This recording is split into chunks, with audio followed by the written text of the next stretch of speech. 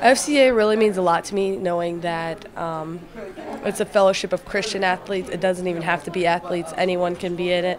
So it really means to me that it brings our school almost together more and cohesive, because God is a big part of my life. He is my life. So I am just really excited to show God's love to everyone else. You can't go anywhere without God. God is everything, and you just have to have Him first and then everything else behind Him. If you have God first, everything else will fall into place.